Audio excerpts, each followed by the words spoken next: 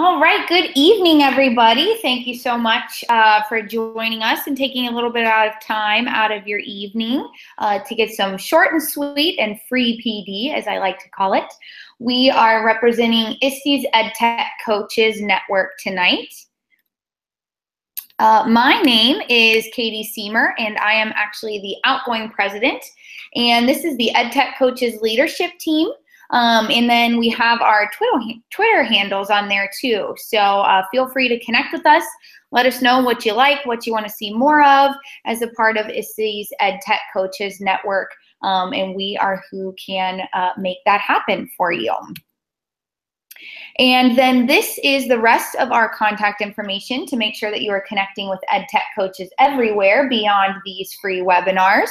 We have our PLN homepage, of course, which is located inside of the ISTE Connects area. You do have to be a member of ISTE to access this area. However, joining PLNs is free. So if you are a member of ISTE, you can have access to all of the EdTech Coaches resources that we house.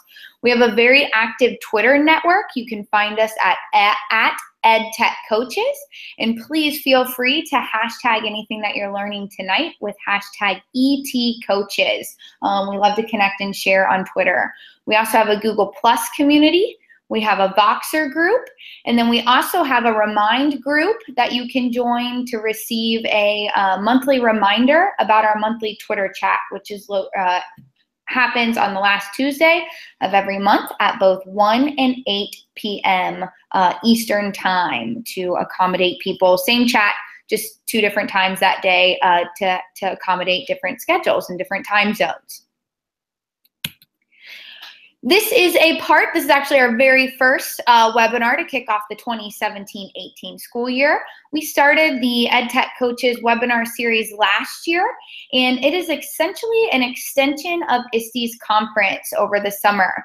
So we host a playground at ISTE's conference with a number of smaller presentations, and based on some of the most relevant information, the most popular sessions, we ask those people to essentially present that same exact thing again in a webinar format to bring the conference to those people who either couldn't travel and make it in person, or if you've been in person, you know there's just so much going on you can't make it to everything. So we're trying to extend that conference experience for everyone. So Nicole's going to kick us off tonight. I'll introduce her in just a second.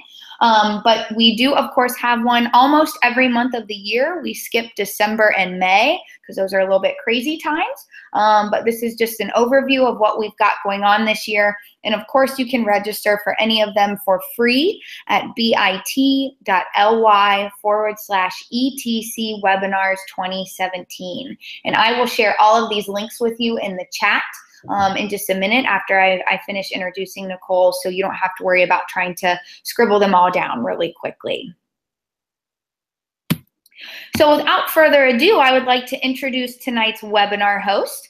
We have, the topic is, of course, Connect, Grow, and Share Strategies for New Coaches. And Nicole Zumpano will be presenting this awesome webinar for us tonight. Nicole is a national board certified teacher with 24 years of experience as a classroom teacher and as an instructional technology coach in a regional gifted center within the Chicago public school system. She's an adjunct instructor at 3 universities, and Nicole sits on the executive board of Illinois Computing Educators as the immediate past president, and she holds a master's degree in administration and supervision and technology and education. She's a Google certified educator as well as an Apple teacher. You can connect with her on Twitter at NMZumpano. And Nicole has tons of free time, obviously. So with that free time, she's been so gracious to present our webinar for us this evening. So Nicole, I will go ahead and turn it over to you. Awesome. Thank you, Katie. All right, I'm going to go ahead and share my screen. So if everyone can bear with me for a second. All right.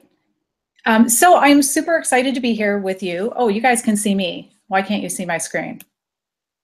All right, let me come out of this. We want to make sure. There we go.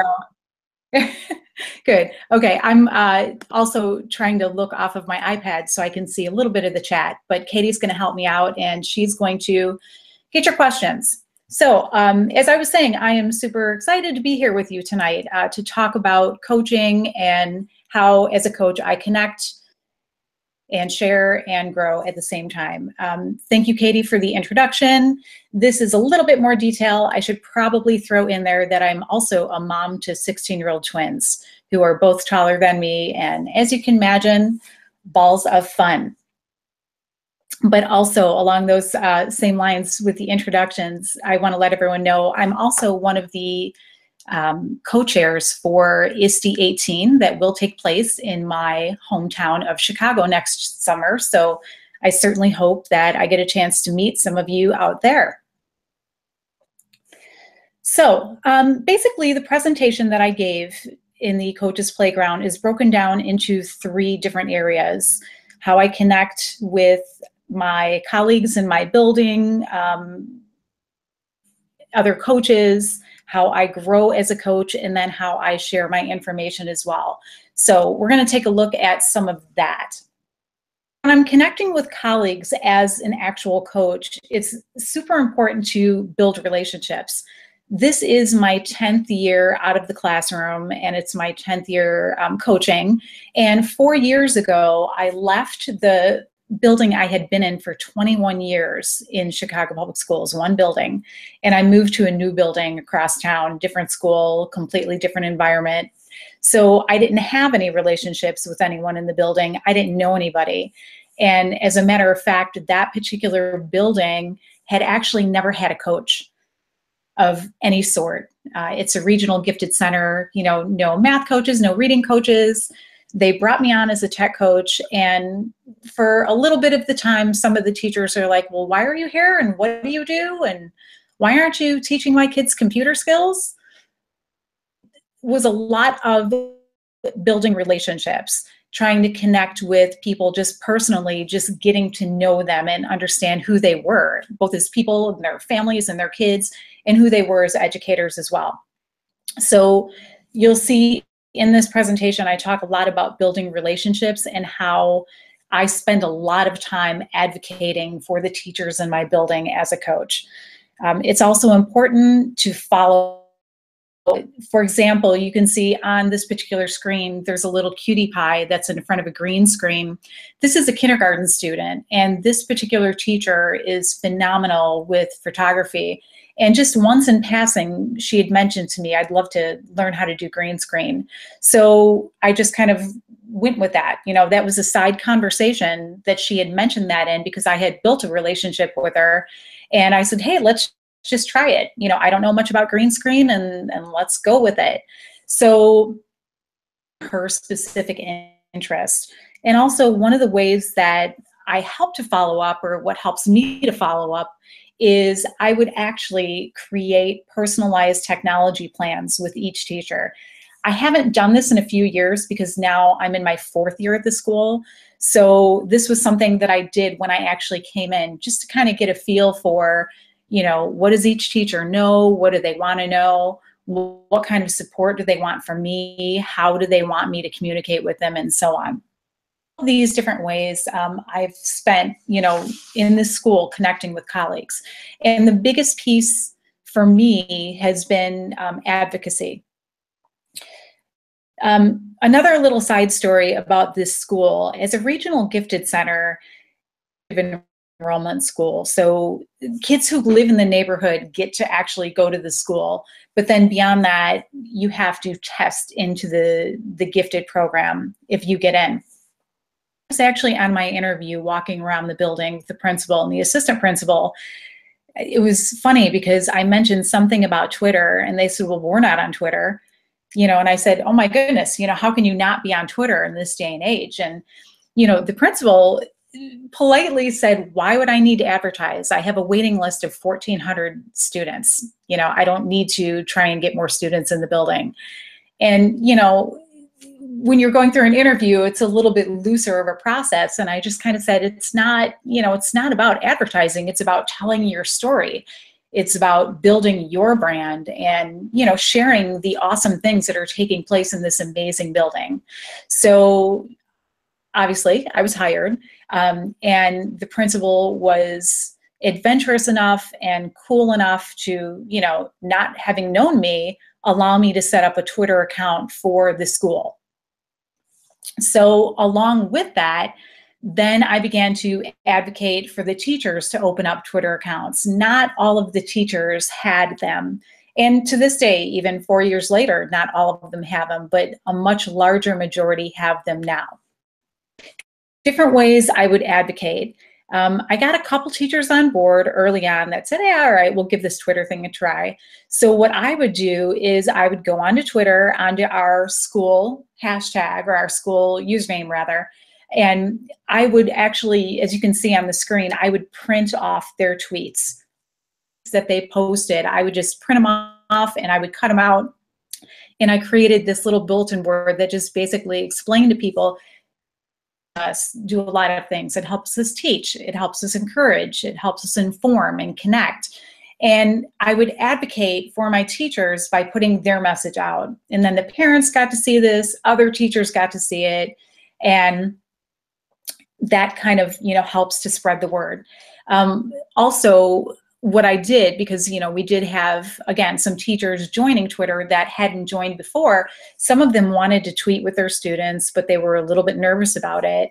So I actually created a media form that would go home. Now in Chicago Public Schools, we have, you know, one massive media consent form for everybody, but this added an additional layer of consent, saying, you know, hey, I want to start tweeting with my kids in my classroom.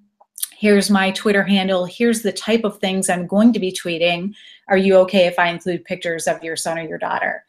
And I have to say, we've had an amazing response. I have a second grade teacher that completely just ran away with this like nobody's business. And now he tweets. He has his second grade students tweet every day. So, you know, every year I get a couple more teachers jump on board that, you know, want this media consent form. And if anyone's interested, you know, please put it in the chat and I can make sure I can send that out. Other ways that I advocate. So again, as more faculty members come on board, I would start to create faculty member Twitter account lists. And I would send these out, you know, hey, join your colleagues, or, you know, make sure you're following them if you're on Twitter. Advocate for them in that way. Also, every year in the beginning of the school year, another level of advocacy, if you want to call it that, is I would create bulletin boards outside of my office that, you know, just basically gave the Twitter handles for every teacher in the building that actually had an account. You know, they get a kick out of seeing their picture up there. The parents can see it, so the parents can see, you know, which classrooms are tweeting and which ones are, you know, up and coming and so on. And that's just a quick way for me to advocate for them, you know, and to give them a little bit of advertising so that hopefully other people will be able to jump on and follow them. And then along those same lines, you can see left side, I actually create a list and I put all of the teachers in that Twitter list. And that's more of an organizational thing for me because, you know, with so many followers on Twitter, following people, I don't want to miss any of my teachers' tweets when they come out. So what I end up doing is I create a list and I put all of the teachers in there. So if I'm on Twitter and I just want to see what my people are tweeting and I want to make sure, you know, I get their message out, I can go right to this list. And this also helps because when I get new faculty members that come on board and, you know, if they are fresh to Twitter and they've, you know, never been in it before, they need people to follow and people to follow them. I'll show them how to get onto my list and they can quickly see all of their colleagues this way. So I would definitely recommend that. Another way that we advocate through Twitter, and I try and help school climate and, you know, create community, is in the Chicago public school system, we don't begin with our students until the day after Labor Day. So our first school day is a Tuesday, and our first week is always only 4 days long. So every year what I've been doing since I've been there is I will put up one Twitter prompt a day. I'll email it to my teachers every morning of the first day and say, here's today's Twitter prompt. And then I'll schedule these for each morning of the week, a different prompt, and classrooms can tweet out their responses. And I always tell the teachers, even if you're not on Twitter, you can still participate. And you can see two of the examples that I have up here on the side. Some of the teachers, if they're not yet on Twitter, and in some cases, even if they are on Twitter, they'll still do this. They'll put the prompt of the day on the board and they'll give each student a Post-it, and the kids come up and they put their Post-its, and you can see on the bottom picture, the teacher snapped a picture of it, and she might feature a couple of these and say, oh, so-and-so wants to learn how to play the guitar, and so-and-so is excited to learn about math, and she'll pinpoint some of them, but she's sharing that with our entire community over Twitter. And you can see from the example above as well, some teachers will actually take the prompt, print it out, and then have the kids put all of their responses on a giant Post-it paper. And then if they don't have a Twitter account, they'll actually either take a picture of this with their phone and they'll email it to me and say, Nicole, can you post this for me? Or they'll grab me and say, can you come take a picture of this and put this on Twitter? So it's a great way to begin to build community around this tool that I've been advocating for our teachers to use. And so far, our parents, again, have loved it. So along with advocacy in terms of advertising for the teachers, it's also important, everybody loves to be thanked sometimes. So as a coach, one of the ways that I've done this is I've actually done little kudos for the teachers that have helped with technology projects, and in a lot of cases in Twitter. You can see on the right-hand side of the screen with the Snicker bar and the little mints, all of the teachers that took part in that first week back to school in those Twitter prompts. I just put a small little thank you in their mailbox, and it goes a long way. People like to be appreciated, even if they're doing something that they would have done anyway. They always still appreciate getting a little shout out. And you can see on the left-hand side of the screen, this is another type of kudos that I gave out. And I don't know, it always revolves around candy, and that's okay. But this is an end of the year Twitter activity we do, where basically every classroom in the school, but almost every student gets one slide in a Google slide, and they have to sum up their entire year at our school in 6 words. And then what I do is I take all of these individual slideshows from each classroom and I put them in one gigantic slideshow, and I share them out on Twitter. In Chicago, we go to school, basically forever. We're like the 3rd week into June. So every day in June, I would schedule 3 different student slides with their 6-word memoirs, a day, every day in June. And again, parents love that. And just as a thank you, I gave little candy bars, to the teachers with the kudos for that. And then my last candy-filled soiree was the prize. I don't know if you even want to call it a prize. This was the thank you to the teachers who actually participated in this year's back to school Twitter prompts. And it was funny because I got a little flack, but it was friendly flack about, the large print basically saying your tweet's blue. But as you could see, it's a bag full of bubble gum, and in little tiny print, basically we finished with, your tweets blew us away last week, so just as a small thank you. Lots of advocacy things going on there. This is the last way also. This is, this summer we had a opportunity for any of our teachers that were interested in earning some extra PD, had a chance to go through the Google Certified Educator program.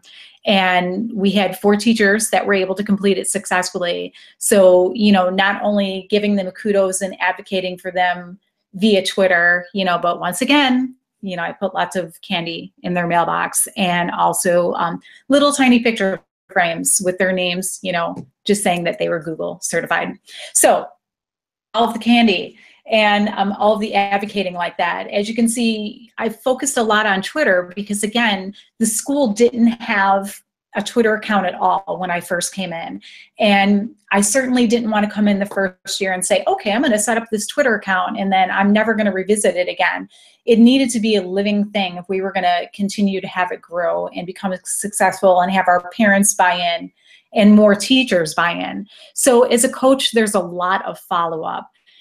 These are some examples of some blog posts that I actually created for the teachers.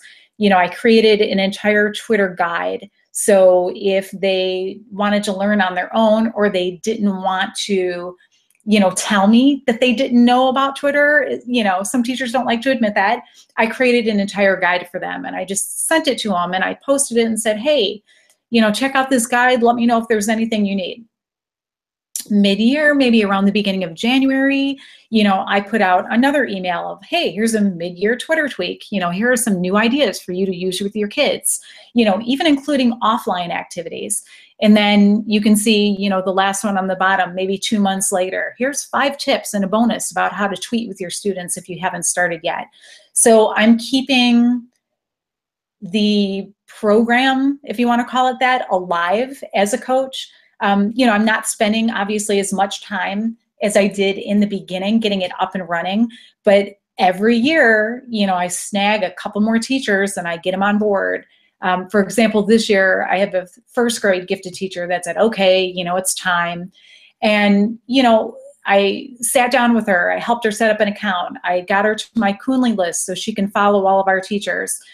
She participated in week prompts. So she got a little bag of gumballs, and I'll pop in every now and again and I'll just point to something and be like, ooh, you should tweet that out. Or, ooh, this would make a great, picture. Make sure you post that, just as little gentle reminders. So connecting as a colleague, when I want to connect with other coaches, one of the platforms that I use to do that is Google+, and you can see just a screenshot. This is some of the stuff that I presented in San Antonio in the playground. These are some of the different forums that I participate in. I don't go to Google+ as much as I probably should. But the beauty of it is I find that with all of these groups, I can go there, and if I have any questions whatsoever, I get quick answers. So, I absolutely love that even as a coach, I'm able to go out there and still learn from other coaches.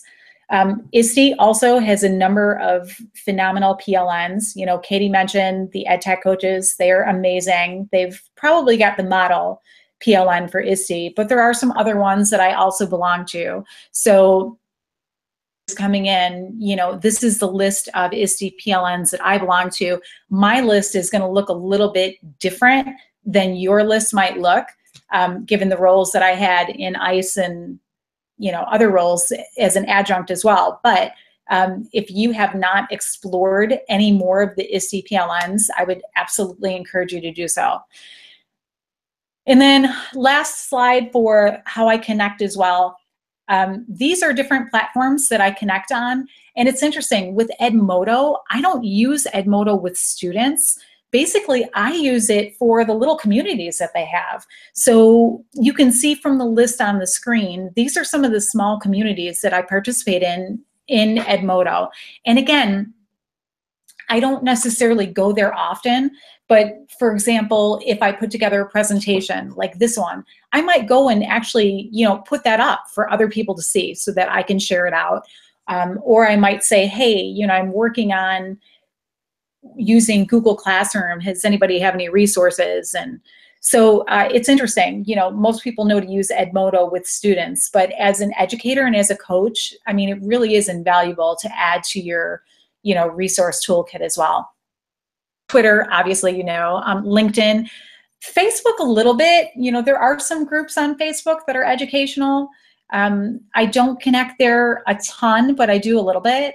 And then, believe it or not, with Voxer, and I know EdTech Coaches has a phenomenal Voxer group, I don't spend a ton of time on it because for me, sometimes even is overwhelming. It's definitely a great resource, and I love that I can go to it when I need it.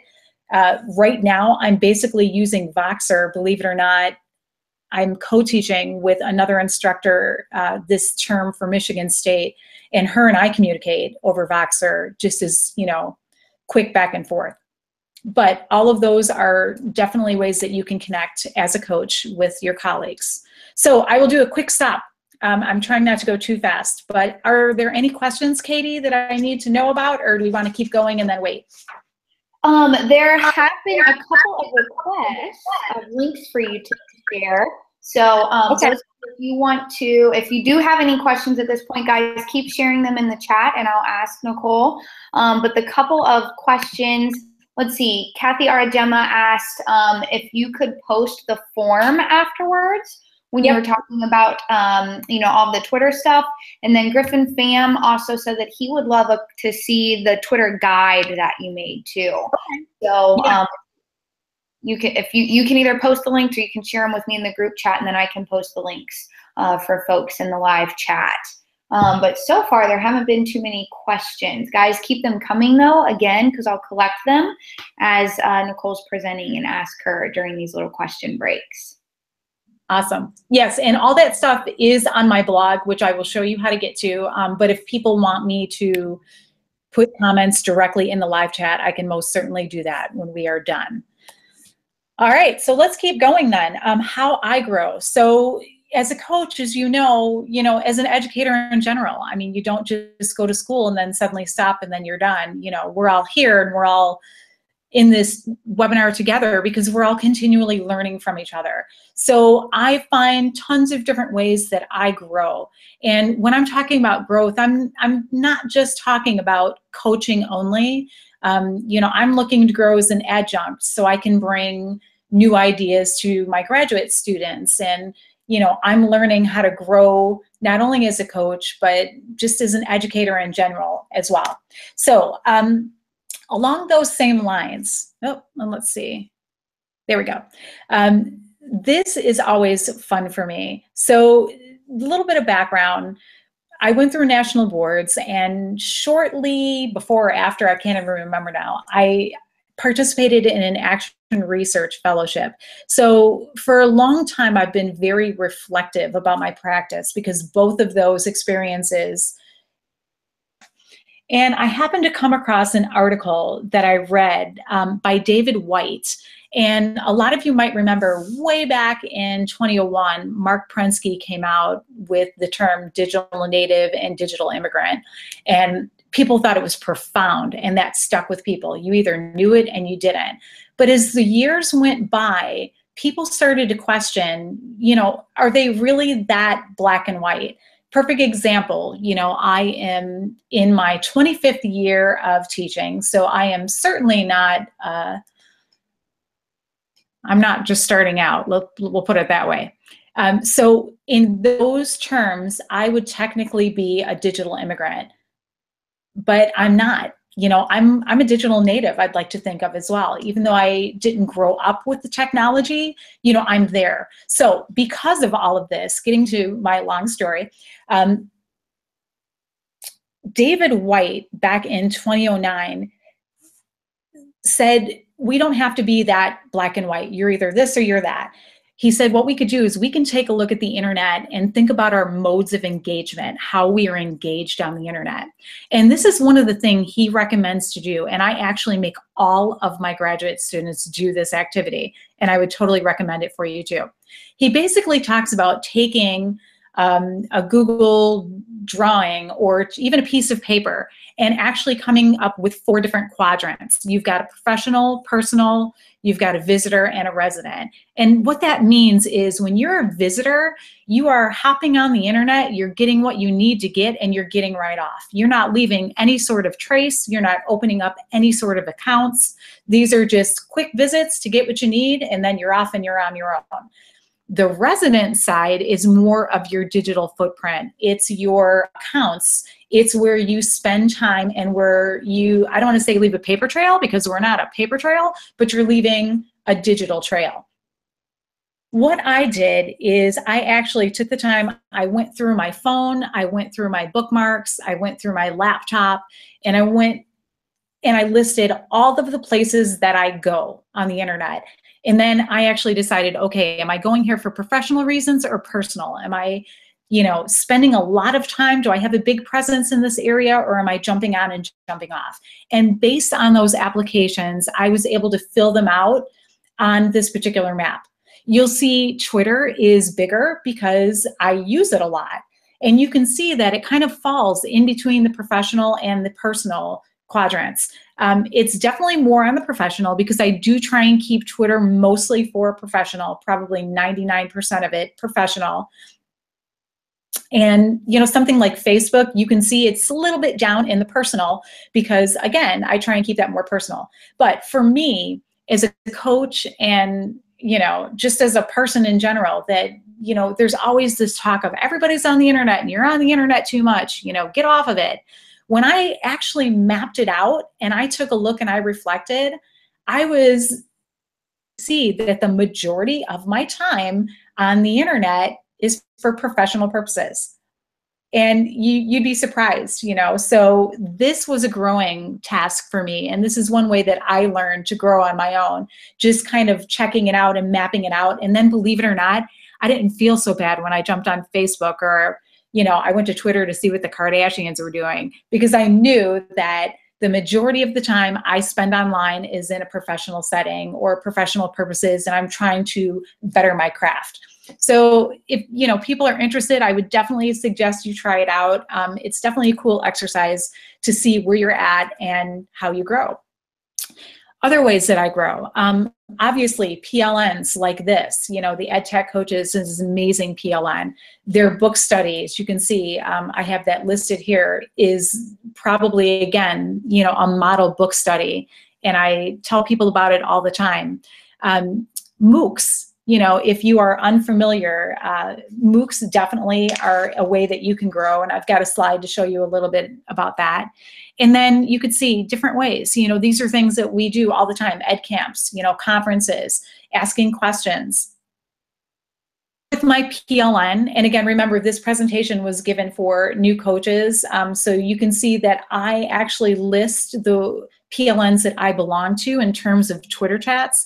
I belong to a lot of other PLNs, but in terms of when I want to spend my time dedicated on Twitter for an hour to talk with like-minded people, these are the main go-tos for me. With MOOCs, probably the most popular one that I know of and that I've experienced is the Friday Institute.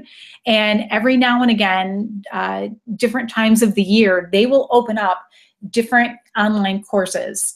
And you can see that there's a coaching digital learning one that I participated in the spring of 2016. And it was amazing.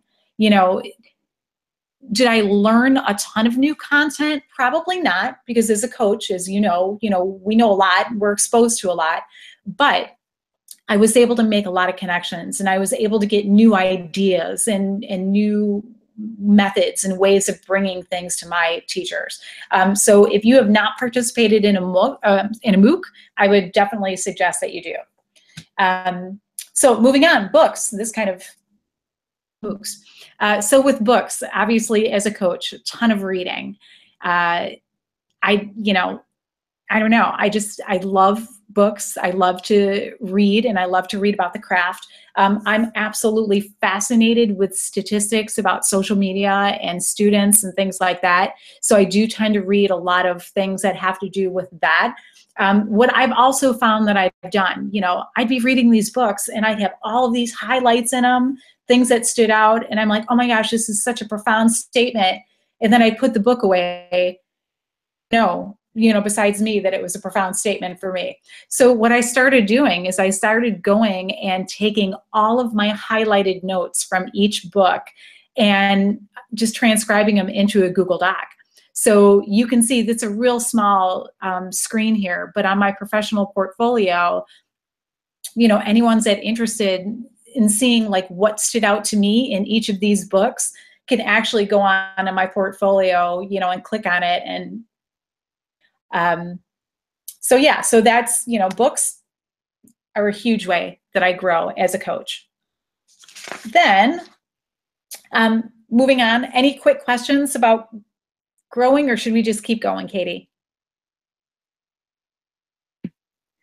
Let's see, I don't see any questions coming in right now. Again, folks watching, share your questions in that live chat area over on the right-hand side of the video, and I will ask Nicole at the break. But for right now, you can keep going. Thanks for stopping.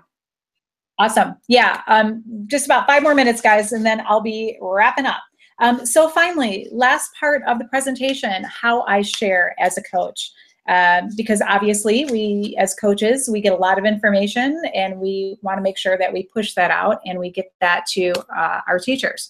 So for me, the #1 way that I share is I blog. I blog about being an instructional technology coach.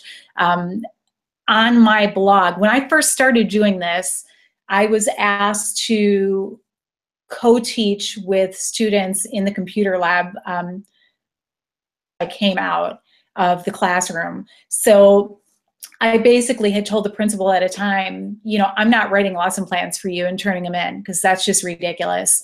I said, you know, I'll do lesson plans, but I'm going to blog my lesson plans. And he was super cool. He was on board with it. I actually got some teachers that year to blog their lesson plans as well. But I kept using my blog even after I stopped doing that for a year. And 10 years later, you know, I've got over 100 blog posts on educational technology, you know.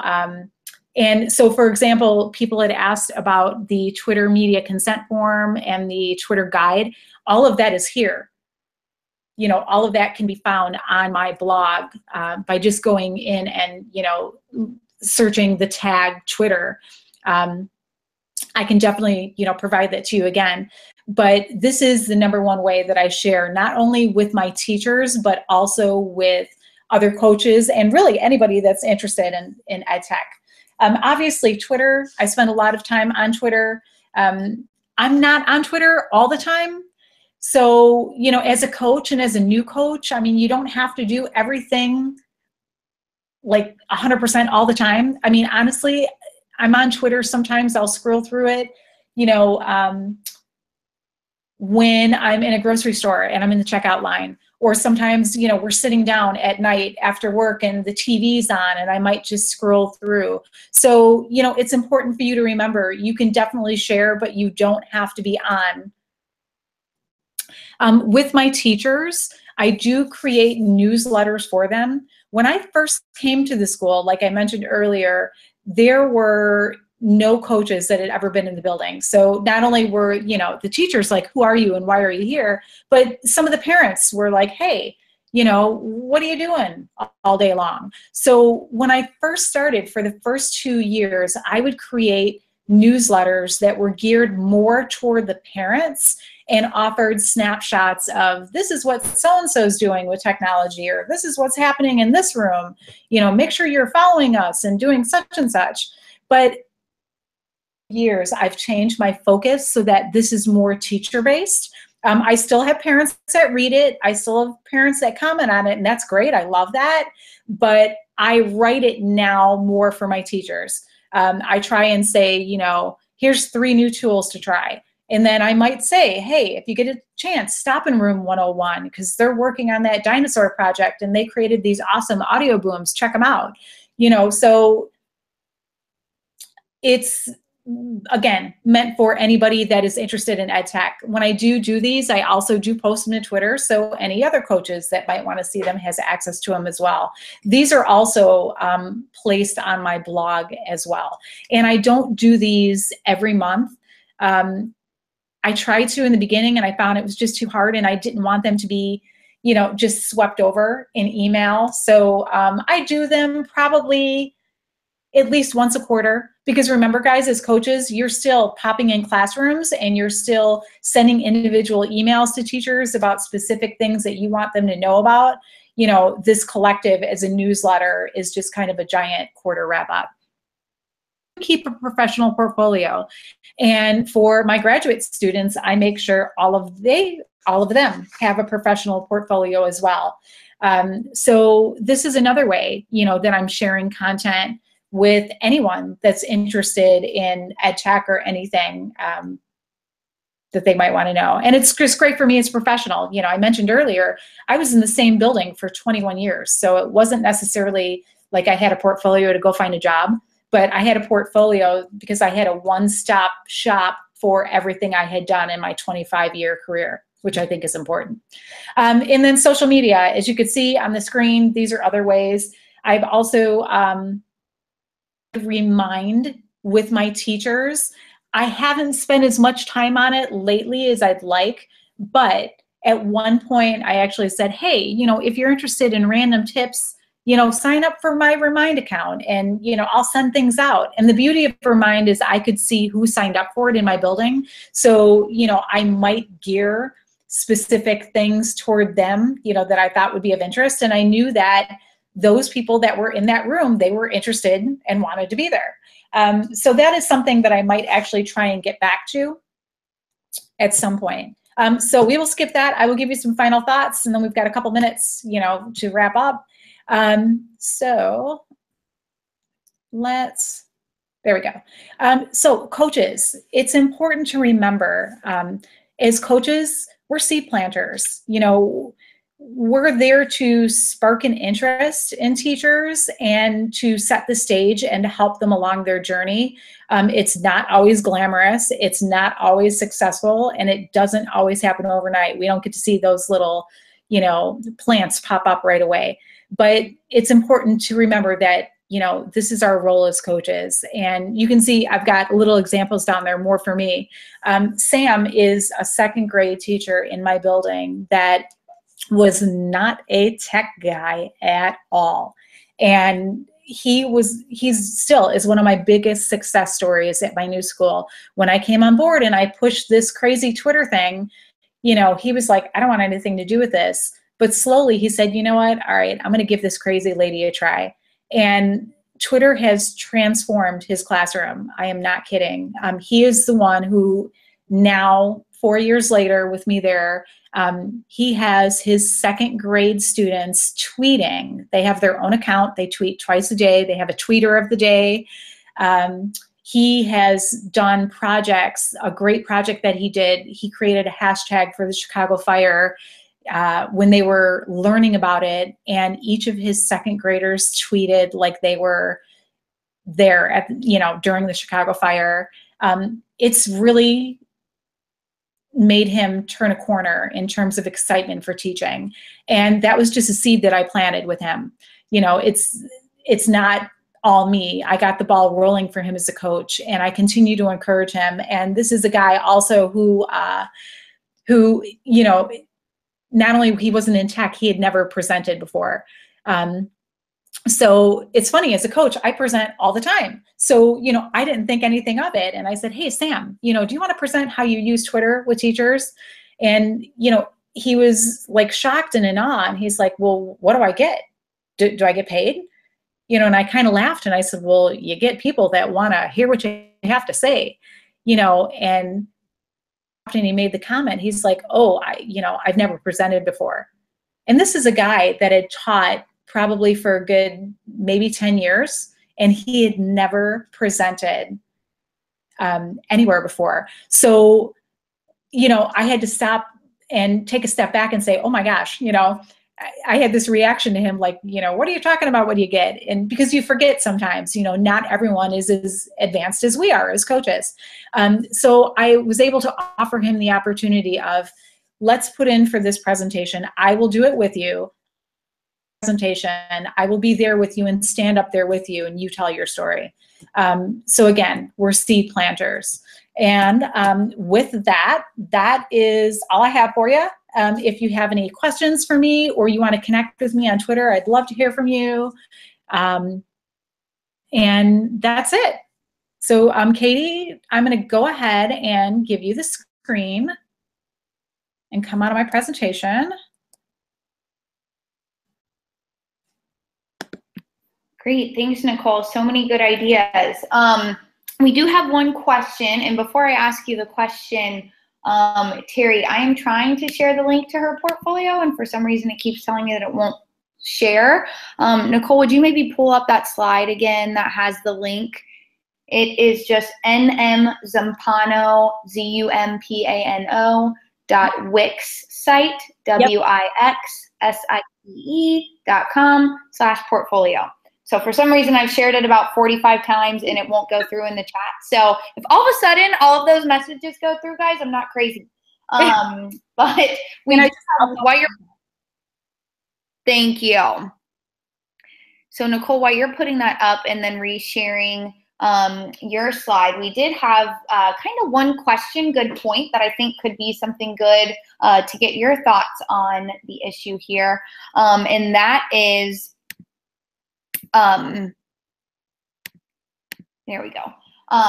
Amy Shaw said it's her first year as a coach, 15 years as an educator, and she's just struggling to find out the best way to house information, find for later resources that she finds for later resources for teachers. She's been doing bookmarks, Symbaloo, Pocket, and that's kind of when you started talking about that you use your portfolio. But I just think that she brings up a good point, because I know that sometimes as coaches, we think one way is the best way to sort of house things and share them, but it's not necessarily how our teachers' minds work. So I kind of feel for her and what she's talking about there. So I wanted to get your thoughts to share with the group on that. Yeah, it's a personal preference how you share and where you house everything. My suggestion, and I would say congratulations on coming out and being a coach. I will tell you a side note. I don't know if you're in the same building that you started in, but the relationship does change a little bit. You know, I taught for 10 years in a 4th grade classroom, and everyone would come in and be like, oh my God, that's great, show me how to do it. And the minute I stepped out and I was a coach in the same building, a little bit. So kudos to you for the new role. I would say don't put things in a ton of different areas. You know, go with what works for you and what you're comfortable with, and you can always change it, you know, later on. Let me think. Oh, another thing that I do, as a matter of fact, and I can actually try and pull it up real quick if you're interested, is I actually created a wiki. And let me go to it. Basically, when I find all sorts of links and things that I might want to present at a later date, you know, to teachers, or, oh, this is an awesome resource on, you know, whatever it is, and I'm not using that right now, I pop it into a wiki. And again, my wiki is public. You know, it's not nice and it's not clean by any means, but it's for me. You know, so for example, and I'm sorry about the goofy screen there, but for example, you could see Genius Hour. When I come across super cool resources that I think, ooh, I might use this at some point, you know, I just copy the link and I pop it over into this Wiki Spaces doc. You know, so this is one place that I kind of house everything, and then I can go back to it later. Here's the question.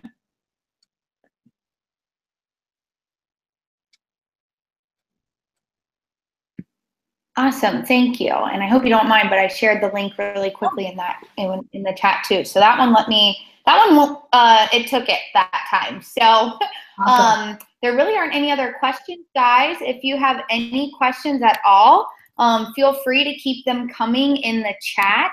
I do want to make sure, I want to flip over and share my screen quickly. Yep. For those of you who would like to get a contact hour certificate, let's see, there we go. It is bit.ly/ETC webinar feedback. And you can just fill that out. As a team, we like to collect some feedback on the webinars. Especially, please, this year is the first year that I'm doing it with YouTube Live. Last year we used Adobe Connect. So I would love your feedback on how this format and the chat and everything went moving forward. Because if you absolutely hated it and it was terrible, then I will do some readjusting before we go through the rest of the webinars this year. But if you fill out that feedback, there's a spot where you can put your name and email address, and it will then generate a contact hour certificate for participating and email that to you so you can collect it for contact hours and all that good stuff. Of course, if you have any more questions, throw them in the live chat. Nicole and I will hang out for just a minute to make sure that we collect all of those questions. And then, of course, don't forget to register for future webinars at bit.ly/ETC ETC Webinars 2017. And honestly, I'm terrible. I forget next month's webinar. It is, you have a public relations hat. It is a must for EdTech. ETC Webinars 2017. And honestly, I'm terrible. I forget next month's webinar. It is, you have a public relations. Thank you. Nobody likes to hear their own voice, right? Okay, guys. Well, thank you so much, Nicole. It has been wonderful having you kick us off with such a jam-packed with awesome information webinar. Oh, thank you, Griffin. I will fix that. I still have Adobe Connect in the survey, so scratch that. It should be YouTube Live. I will fix it. Thank you. This is why we do this together, right? Two heads are better than one. But thank you, everyone, again, for spending your Tuesday night with us. Hope everyone is safe from storms and bad weather, and we look forward to connecting with you in the future. Have a great night.